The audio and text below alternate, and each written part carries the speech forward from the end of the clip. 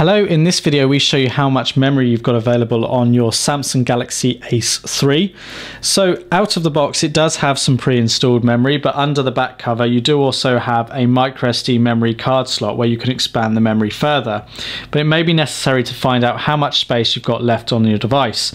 And the way to do that is to go into the settings menu through the apps tray or the notification bar, and you need to navigate to more, and in the list you need to scroll down to storage. Now when you get here, it will tell you your total space. So this phone has 8 gig of internal storage built into the phone. So that's when you buy it. You've then got a little bar at the top which kind of shows how much memory is available and splits it down into different categories. So you can see here that system memory, the minimum amount of storage space required to run the system is 2.7 gig. So of that 8 gig, we've lost 2.7 to the general system and Android operating system.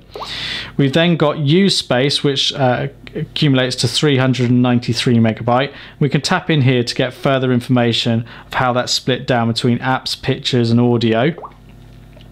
We've also got cache data and miscellaneous files, and it's all giving a rough allocation of how much has been used, and then that in turn leaves us with exactly how much we've got available. So of the 8 gig that we have on this device, we've got 4.62 gig available.